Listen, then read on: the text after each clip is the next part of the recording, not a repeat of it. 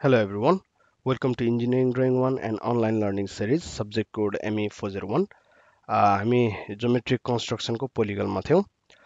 पोलिगनमा with known radius हामीले बनाउन सिकिसक्यौं। अब यदि एज लेन्थ दिएको छ भने पोलिगनको एज लेन्थ दिएको छ भने कसरी बनाउने त्यो पनि using protector. Personally I don't prefer this method, तर पनि it's an useful one, so let's learn about it. So first of all, let's look into how to draw a pentagon using this. So हामीलाई थाहा भएको चिजबाट पहिले discussion सुरु गरौँ। कुनै पनि सर्कल यदि त्यो भित्र मेरो पेन्टागन बनिसकेको छ भने अहिलेलाई let's assume this is my regular Pentagon, अलिकति मिस्टेक छ बट स्टिल रेगुलर पेन्टागन यदि तयार भइसकेको छ भने यसको इन्टर्नल एङ्गल्सको सम हैन, अथवा भनौँ यसको यहाँनिर बाहिर रहेको एङ्गलको समहरू यदि मैले निकाल्न थालेँ भने there is a simple formula for it. हामीले स्कुल ज्योमेट्रीमा पढे अनुसारको it's goes by 360 divided by n हैन। यदि n साइड छ भने 360 divided by n हुन्छ। सो पेन्टागनको लागि this angle will be 360 divided by 5, so this must be 72 degree। Internal पट्टिको angle अथवा एउटा साइड पट्टिको एङ्गल चाहिँ 72 डिग्री हुन्छ भन्ने चिज भयो। यदि मैले दुईटा यो यतातिरको साइडलाई यदि एनालाइसिस गरेँ भने it will turn out to be 108 degree है। सो 360 डिभाइडेड बाई एन चाहिँ यो कम्प्लिट सर्कल लिएको केसमा भयो। यदि मैले सेमी सर्कल हाफ मानिरहेको छु र त्यसलाई चाहिँ एन डिभिजन गरिरहेको छु भने आई निड 2n, जस्तो 180 डिभाइडेड बाई 5 गरे भने it will give me 36 degree. तर मलाई चाहिएको त 72 थियो। सो मैले यसलाई चाहिँ 2 ले मल्टिप्लाई गरेँ भने यानि कि 2 टाइम्स 180 डिभाइडेड बाई n गऱ्यो भने चाहिँ 2 ले चाहिँ मल्टिप्लाई गर्यो भने I will get the angle that I desire. This is the theory behind this method. So step wise कुरा गर्दाखेरि first of all I will draw a semi circle. मलाई जुन एज लेन्थ दिएको छ, एज लेन्थ चाहिँ 12, 15, 25 जति दिएको छ, एज लेन्थको रेडियस लिएर I will simply draw a semi circle.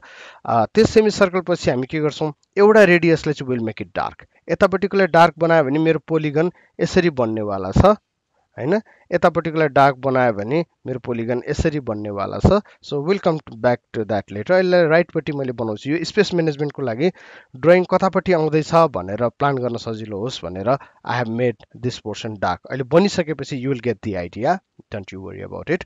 So त्यसपछि जतापट्टि डार्क गरेको छु त्यहाँ कति डिभिजन गर्नुपर्ने थियो त्यो नम्बर लेख्छु, ठिक छ। अहिले in this case it's a Pentagon, so Pentagon भनेको 5 हो। मैले डार्क गरेको एजपट्टि 5 लेखिदिएँ र 0 बाट अब त्यहाँसम्म 5 पुग्ने गरी the total angle is 180 degree. So 180 degree divided by 5 गर्छु, I will get the value to be 36 degree. So 36 degree protector use गरेर I will simply mark different points at an angle of 36 degree. So यो angle 36 degree भयो, यो angle 36 भयो, यो angle 36 भयो, यो angle 36 भयो। अलिकति मैले जतातिर चाहिँ पोलिगन बनाउँदैछु त्यतातिर चाहिँ यो ड्रइङ प्रोजेक्ट हुन्छ, अझै ठुलो बन्नेवाला छ है भनेर लाइन अहिले बढाएर बनाइदिएको छु। भयो भने यसले पछि एक्सटेन्ड गर्दाखेरि पनि यसलाई फरक पर्दैन। So I have made this डिभिजन्स र अघि गरेको एक्सप्लेनेसन अनुसारले 72 डिग्री हामीलाई चाहिएको थियो। अहिले हामीले यहाँ चाहिँ 36 डिग्रीको एउटा सेगमेन्ट, अर्को 36 डिग्रीको एउटा सेगमेन्ट भनेर दुईटा फेला पारेका छौँ। So the value will always be 2n हैन। सो सेकेन्ड एज चाहिँ यसरी नम्बरिङ गर्दाखेरि सेकेन्ड एज चाहिँ जहिले पनि मेरो पोलिगनमै पर्ने एज हुन आउँदो रहेछ। सो यहाँदेखि यहाँसम्म what I can do, I can develop this part. यो अहिले मैले के भन्न सक्छु, पोलिगनमा पर्छ भन्न सक्छु कि, ठिक छ। सो त्यही एज लेन्थ लिएर 2 मा बसेर, अब 2 त पत्ता लाग्यो, 3 मा कहाँ पर्छ भन्ने चिजलाई 2 मा बसेर काट्न सक्छु। सो 2 मा बसेर काट्दाखेरि यहाँनिर फेला पर्यो, दिस इज पोइन्ट 3 है। अब 4 मा कहाँ पर्छ भन्यो भने म यहीँ बसेर 4 मा काट्नलाई ट्राई गर्छु। अलिकति राम्रो देखिएन हैन, यहाँनिर आई क्यान म जुम गरेर नजिकैबाट पनि देखाइदिन सक्छु। सो हेर त एक्ज्याक्टली काटेको पोइन्ट कुन हो ठ्याक्क देखिएको छैन, अलिकति तलतिर पनि हुनसक्छ, माथि पनि हुनसक्छ, अलिकति कन्फ्युजिङ छ। सो यस्तो कन्डिसनमा what we can do is we can instead of going from 3 बाट 4 तिर जानुभन्दा हामी 5 बाट 4 तिर जान पनि सक्छौँ, ठिक छ। सो 5 बाट 4 तिर जाँदाखेरि अलिक क्लियर कट जस्तो देखियो।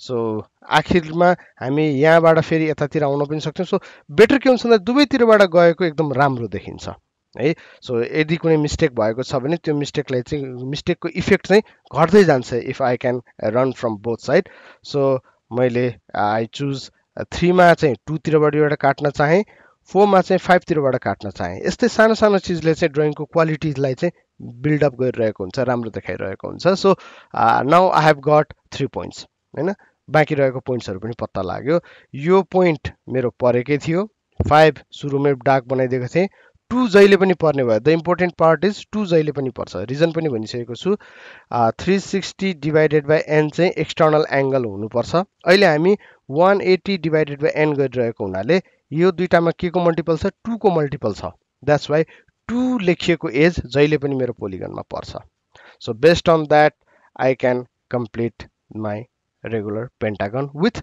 नोन एज अब यसमा अलिकति अफ टपिकमा पनि कुरा गरौँ यदि मलाई 5 थाहा छ त्यसपछि मलाई 2 थाहा छ र बिचको 0 थाहा छ त्यो स्टेजबाट म कुरा गर्छु 4 मा पर्नुपर्ने लाइन कहाँ पर्नुपर्छ भन्दाखेरि अहिले त यो प्रोसेसमा देयर वाज प्रोटेक्टर मलाई यो एंगल 36 थाहा थियो सो त्यसैले फेला पर्यो त्यो यदि थिएन भने पनि I have got a few tricks behind our sleeve 5 बाट 4 को एप्रोच 4 मा पर्नुपर्ने लाइन अथवा अहिले नेमिङ गरेर भनिदिउँ यसलाई let's name this A B C D and E so this is D C र ई मलाई तीनटा पोइन्ट थाहा भएको भनेको ई थाहा भइसक्यो डी थाहा भइसक्यो सी थाहा भइसक्यो अब मलाई पत्ता लगाउनु पर्ने छ ए कहाँ पर्छ र बी कहाँ पर्छ हैन यो जुनसुकै पोलिगनमा पनि this approach will work for अस है सो त्यसको लागि यहाँ कहाँ पर्छ भनेर यो बी पोइन्ट पत्ता लगाउन खोजिरहेको छु म सो बी पोइन्ट भनेको सी बाट एक स्टेपमा हो डी बाट 2 स्टेपमा हो सो जस्ट रिमेम्बर दिस है यो एक स्टेप 2 स्टेप भनेको के हो भन्दाखेरि योबाट नेक्स्ट पोइन्ट भनेकै बी हो डी बाट एउटा पोइन्ट पछिको अर्को पोइन्ट भनेको बी हो द्याट्स वाइ डी बाट 2 स्टेप अनि सी बाट चाहिँ 1 स्टेप सो 1 स्टेप भनेको यो डिस्टेन्स सी देखि डी सम्मको डिस्टेन्स भनौं अथवा डी देखि ई सम्म यो त यही रेडियसले नै बनाएको छ सो जुन एज लेन्थ दिएको छ that as length is distance from C to be so कम्पासमा त्यही डिस्टेन्स लिएर I can simply draw an arc यो आर्कमा बी पर्नै पर्छ ठीक छ अब डी को लागि हेरौँ त डी बाट यो त 2 स्टेपमा छ भनेपछि ई बाट सी कति स्टेपमा छ this is 1 step this is 2 step so ई देखि सी सम्मको distance is equals two D देखि बी सम्मको distance that's the trick we are using है सो ई बाट सी सम्मको डिस्टेन्स कम्पासमा मेजर गर्ने अनि डी मा बसेर सट्ट लाएर काट दिने कहीं न कहीं त काट्छ नि त्यो काटेको पोइन्ट के हुनु पर्यो that point must be our point be हैन अब त्यसपछि ए भन्ने पोइन्ट पत्ता लगाउनु पर्यो ए भन्ने पोइन्ट बी बाट पनि 1 स्टेप ई बाट पनि 1 स्टेप सो कम्पासमा यही एज लेन्थको डिस्टेन्स लिएर दुईटै गरेर आई क्यान कट इट मैले ए पत्ता लगाउँछु हैन अल्टरनेटिभली अब यो चाहिँ सजिलो तरिका भयो गाह्रो तरिकाले बुझ्नको लागि गाह्रो तरिकाले के हुन्छ भन्दाखेरि सी बाट 2 स्टेप डी बाट 2 स्टेपमा के पर्छ मेरो ए पर्छ नि सो ई देखि सी सम्मको डिस्टेन्स कम्पासमा लिएर सी मा बसेर पनि त्यही आर्कले काट्ने डी मा बसेर पनि त्यही आर्कले काट्यो भने पनि I will get my point ए ठीक छ सो तीनटा भइसकेपछि जसरी पनि पत्ता लगाउन सकिन्छ है यही मेथड चाहिँ हामी पछि पेन्टागनकै केसमा पनि let me use the clear screen हामी के गर्छौं will simply draw an as जसमा चाहिँ अब अहिले 50 को छ भने 50 को भनौं यहाँबाट आई विल ड्रा 72 डिग्री 72 डिग्रीमा यो ड्रप भइसकेपछि अर्को पोइन्टलाई म यहाँबाट 72 ड्रा गरेर त्यसपछि बाँकी रहेकोलाई बनाउन पनि सक्छु हैन 72 मा यो 50 कै बनाउने अनि यो दुईटा पोइन्टबाट चाहिँ 50 को रेडियसले माथि काट्ने that can be a method सँगसँगै अर्को मेथड के पनि हुन सक्छ भन्दाखेरि एउटा लाइन ड्रा गर्ने